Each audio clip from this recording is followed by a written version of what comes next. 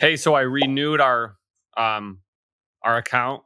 I invited you right here, Kyle at taskmagic.com. You're an admin on our developer account here. So whatever you are doing, I looked up how to become an identified developer, and I'll send you this. So boom, it's in short, you have to be their developer program, right? Which we have been. I just using our old account, we can change the name or whatever later. I just want to get this, and here's this here. So I'll put this in there for you. Two types of certifications: developer ID certificates, right, for public distribution, and distribution certificates.